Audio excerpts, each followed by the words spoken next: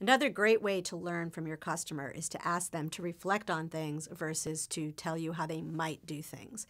I call the latter crystal balling. Tell me what you would do if this happened in your life. People have the tendency to tell you what you want to hear, or they imagine how they might do something, but rarely do they actually do what they said they might do.